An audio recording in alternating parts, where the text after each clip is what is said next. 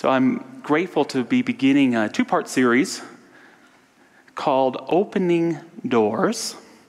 And today's message is Welcome In. And I'd like to begin by talking a little bit about the legend of the Buddhist bodhisattvas, who from a Western perspective are like angels. But the legend of the bodhisattva is that the bodhisattva gets right on the cusp of enlightenment, but doesn't become fully enlightened because the bodhisattva commits themselves to serving humanity in all of us becoming enlightened. Part of the bodhisattva vow is that all beings are numerous, but we vow to save them all. There's something very noble in that. It sounds futile at first, but it's very noble. And so we might say that we know that suffering will never end, yet we vow to stop it.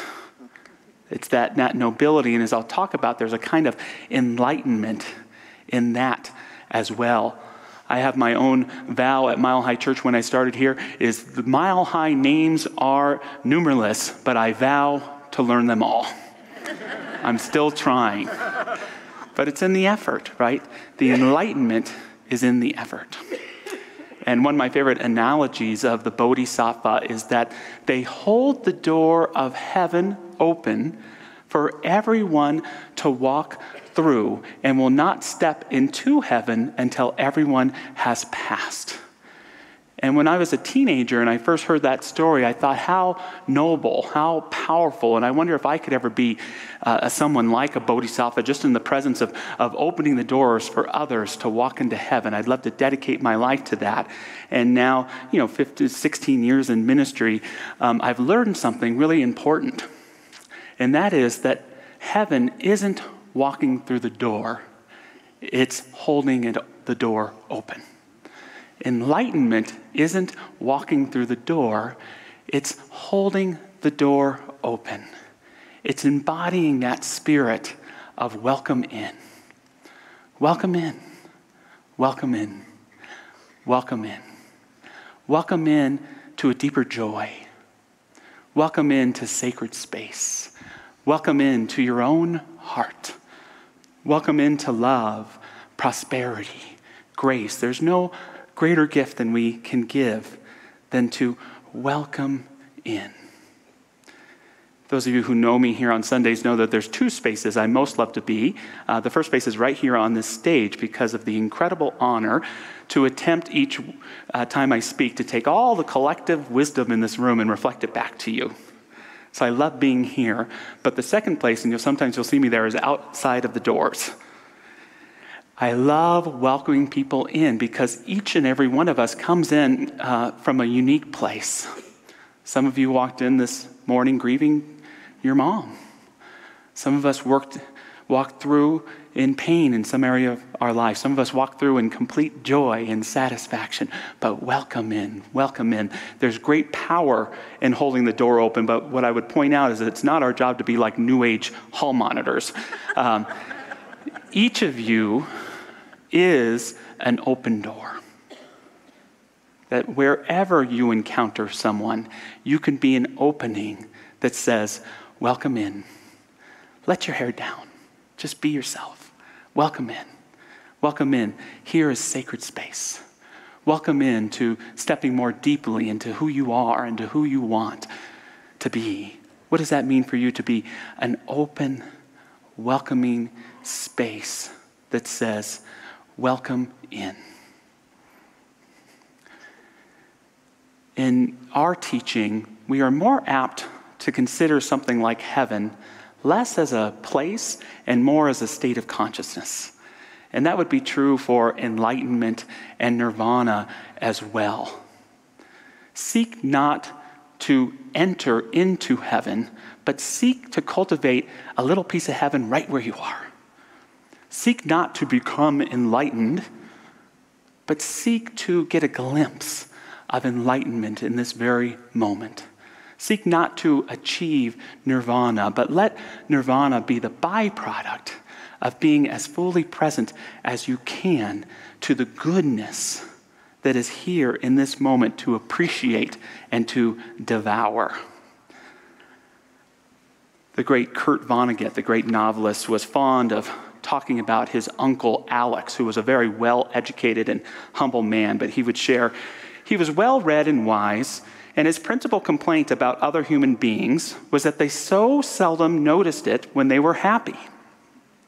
So when we were drinking lemonade under an apple tree in the summer, say, and talking lazily about this and that, almost buzzing like honeybees, Uncle Alex would suddenly interrupt the agreeable blather to exclaim, "If this isn't nice, I don't know what is." So I do the same now, and so do my kids and grandkids. And I urge you to please notice when you are happy and exclaim or murmur or think at some point, "If this isn't nice, I don't know what is." And if it's true for you in this moment, let's say that together. If this isn't nice, I don't know what is. So good to be present in this moment. Seek not to become enlightened, but seek to practice an enlightened compassion. Seek not to become enlightened, but seek an enlightened kindness, an enlightened appreciation. And this, by welcoming in just this, it will open incredible doors for you. I have one more bodhisattva story for you, an image of one of these bodhisattvas coming up on our screens here. And as you can see, if you don't understand them, they can look a little scary. You know, this is Guillermo del Toro, the film director, would be proud. You know, I want to teach my daughter about bodhisattvas, but I probably wouldn't put that statue in her room. You know, it might scare her. And yet when you understand, you see the immense symbolism and beauty.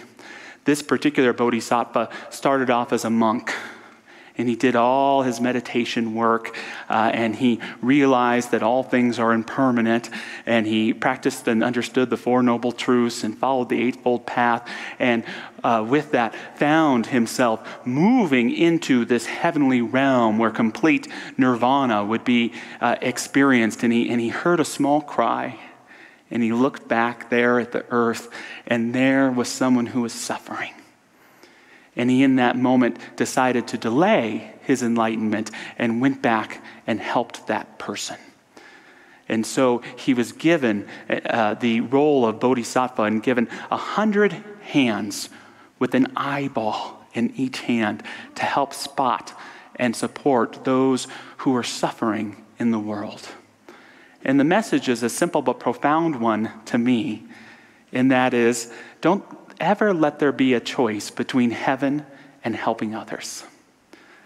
Don't for you ever let there be a choice between enlightenment and compassion, because heaven is helping others. Because enlightenment is our ability to cultivate compassion right here and right now and to bring it to others. Jesus, in talking about the kingdom of heaven, said that the kingdom of heaven is like a shepherd who had 100 sheep and lost one. What should he do? Well, all common sense says, well, let the one sheep go and carry on with your 99. Don't risk losing another. But heaven's way, God's way, doesn't always make common sense. Jesus says that the shepherd will do everything he can to welcome that sheep back in.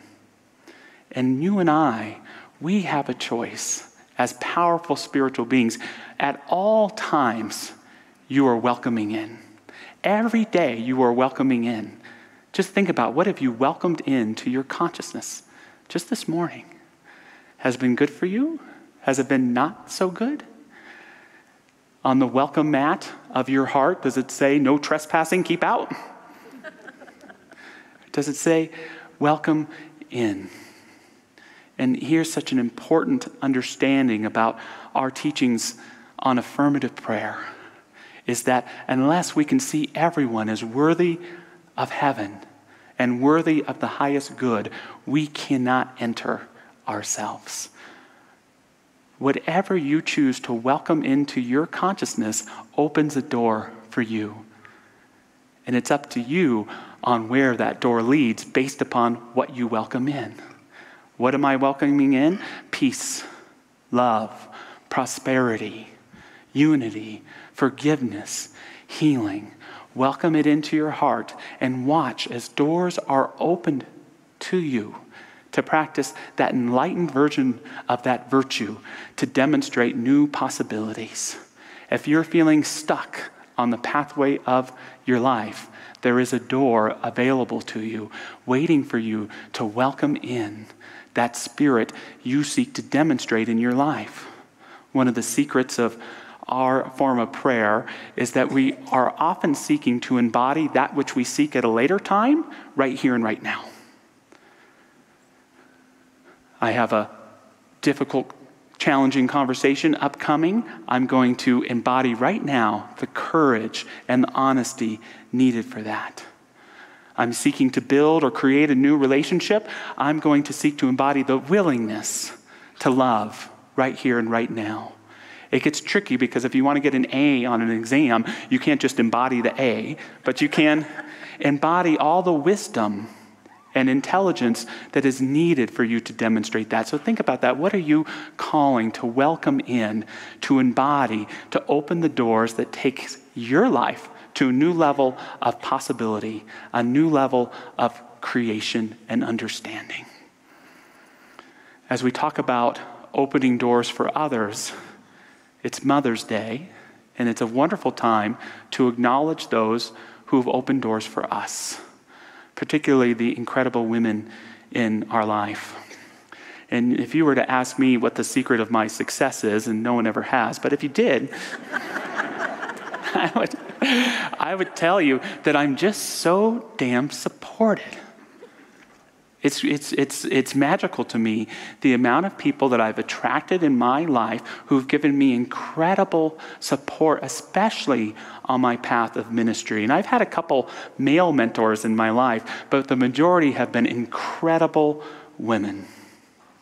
I'm so grateful to my mom, who taught me the importance of kindness and diplomacy with others.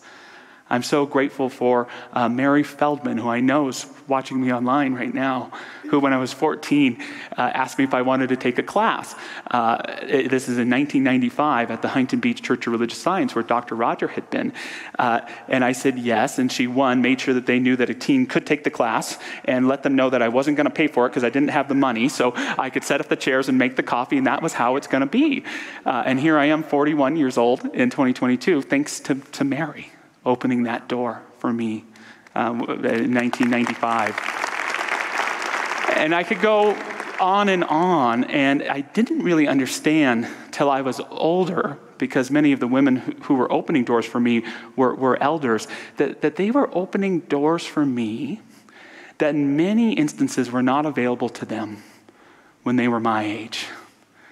What a noble and powerful thing that these women took time to see who I was, even before I could see it about myself, and nurture me and uplift me into who I could be. What an important legacy for all of the female figures in our lives to keep opening the doors for everyone, but especially for women to continue to step into the boldness and the greatness of who they can be and the leadership that is needed in our homes and in our churches and in our communities and in our country and in our world.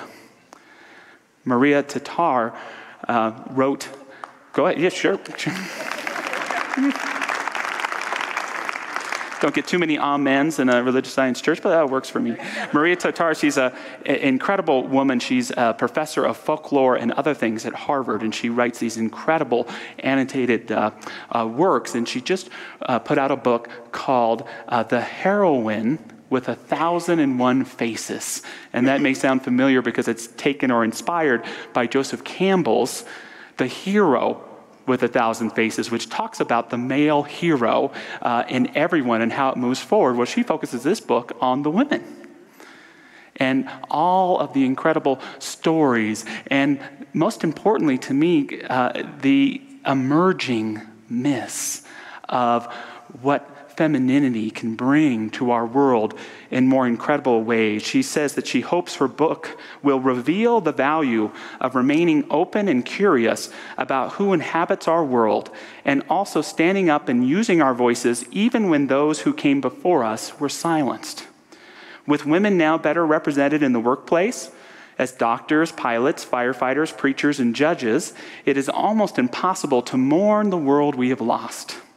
Women now provide models, imaginary and real, in abundance, changing the myths we live by and remaking the human world in ways that promise to make the world more humane. And it reminds me that we probably don't just need a Mother's Day, we probably need a Mother's Decade, right? A Mother's Century. And this is part of that important aspect of embracing the divine feminine in our teaching, because it's not about separating it from the masculine one. It's about bringing things together into wholeness so that we can lead ourselves and one another. We continue to live in a world where you look across the world and you still see so many women subjugated from education. You see trafficking even in our own country. If you read a newspaper or online, wherever it is, even this week, you can see so many things that speak to women's issues. Women who are right here in our church today, feeling ill or uneasy, unsure about their own upcoming health concerns, taking care of themselves and their families in their life. And I don't mean to get into the complicated issue of abortion, and people can see that in all sorts of ways, but I think we can empathize incredibly with women who are unsure about what they may be allowed to do or not do with their bodies. What a difficult place to be.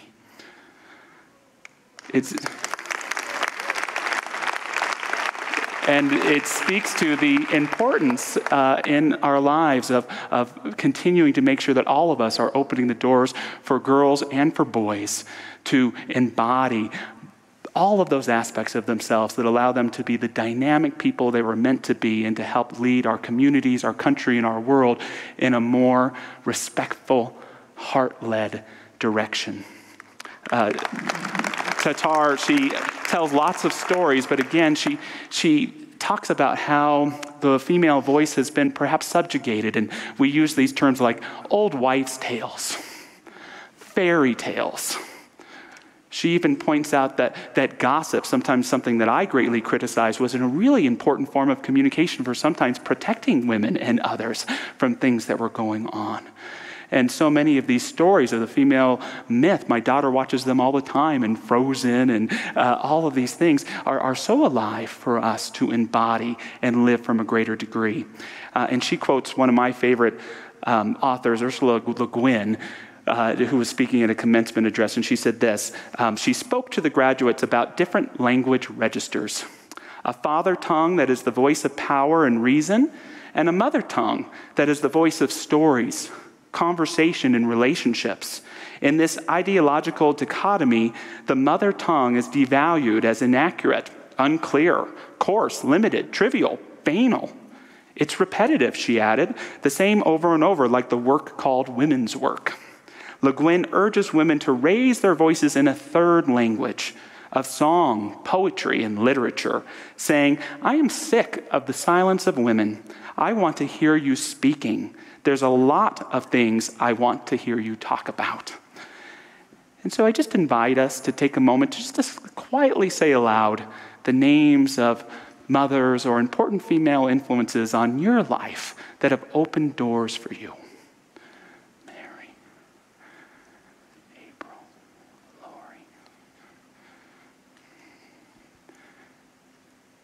Thank you for that.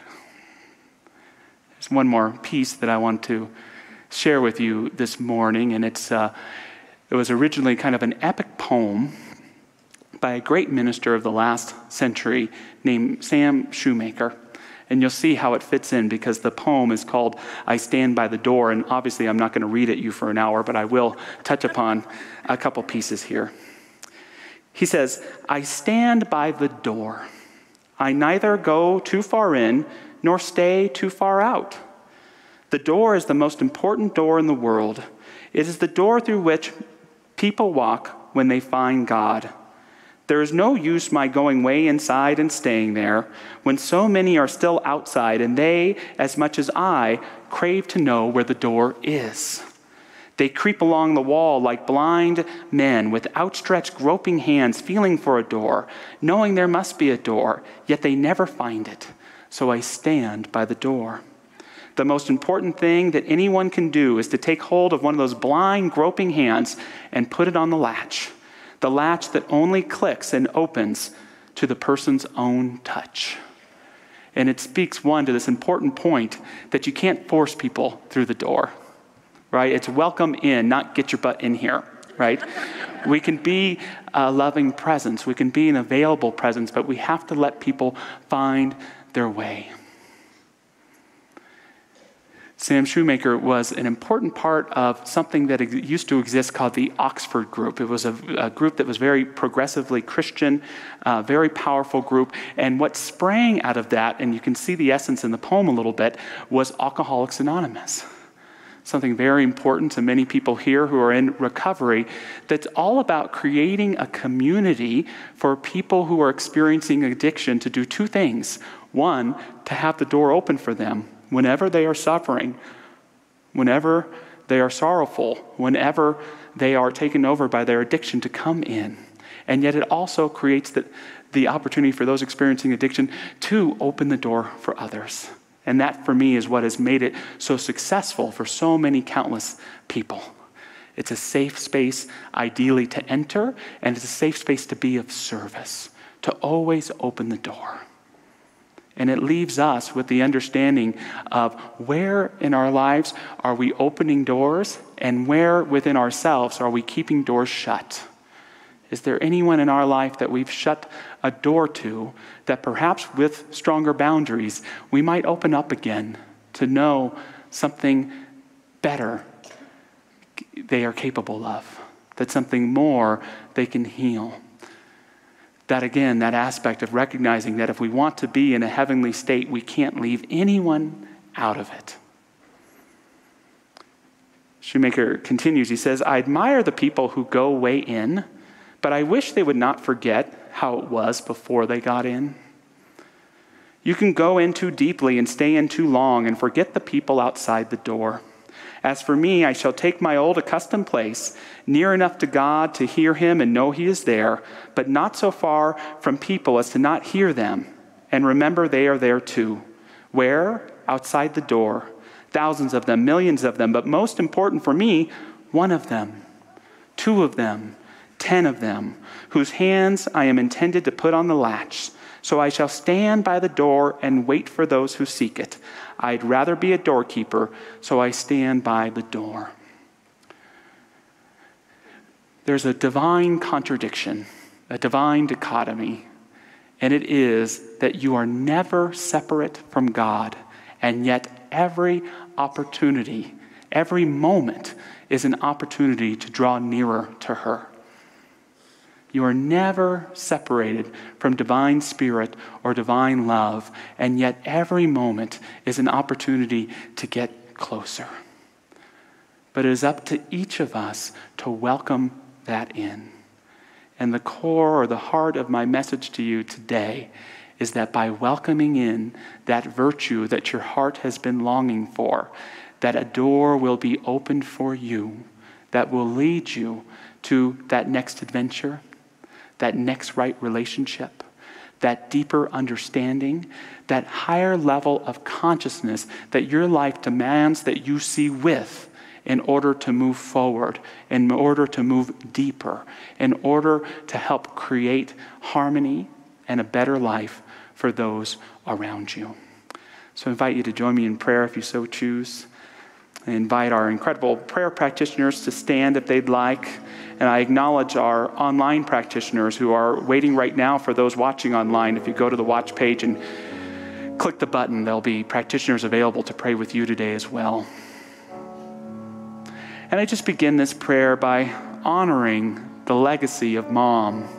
What an indispensable word, in that for each and every one of us, almost all of us, a different image, a different name comes to mind that have hopefully inhabited, whether our biological mother or not, that presence of divine and unconditional love.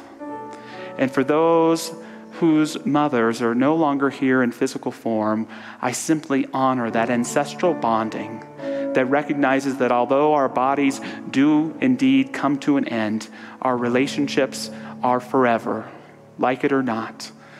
We are divinely connected, and we have that choice to always nurture those bonds wherein we can find new epiphanies, new understandings, and perhaps even intimate conversations that warm our heart and touch our souls.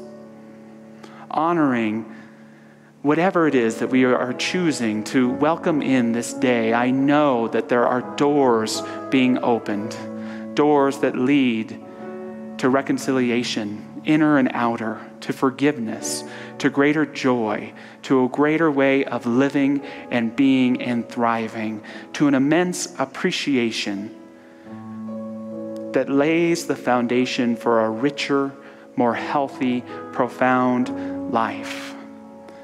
There is healing in this door. There is opportunity in this door.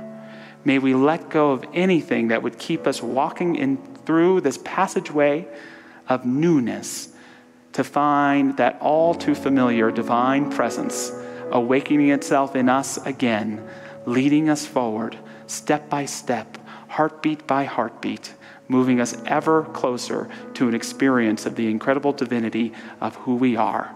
We embrace it, let's become it, and let's be it right here and right now. And so it is.